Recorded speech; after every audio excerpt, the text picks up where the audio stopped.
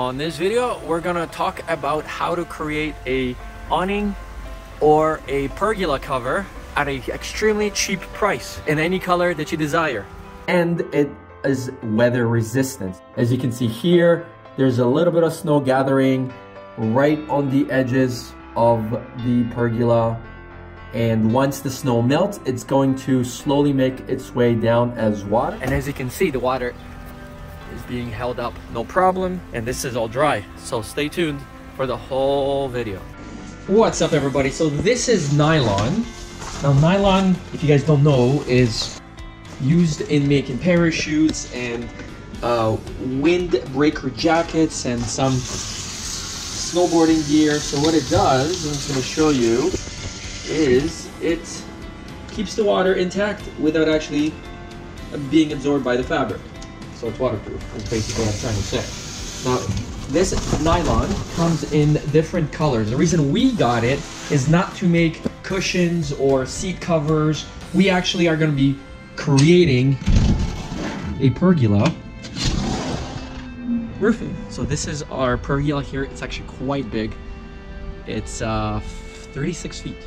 And we have lights running across, but we can't sit out here when it rains.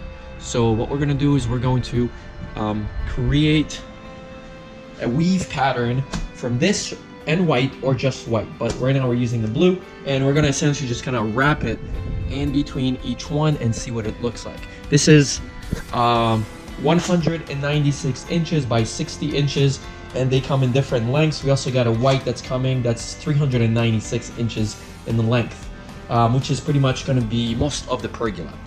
The way we're going to attach this is very easy. You can just use staples to attach this to wood and then just keep looping it under the pergola. So let's go and hang it. All right, so we just woven the fabric underneath, as you guys can see. And again, this is 196 inches of nylon.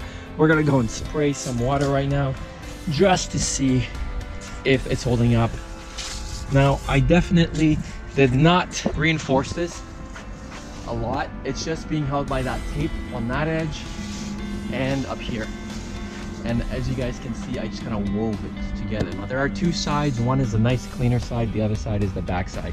Also, you're going to notice that the edges are a little frilly on both sides. So you may want to definitely sew that if you have the ability to do so, but not a huge deal because people are not going to be looking up. All right, so let's go and just put some water and see if this chair gets wet. All right, we're just gonna go and put the water on. There we go. So you guys can see the water is pulling. There's some water coming. All right, I think that's good enough.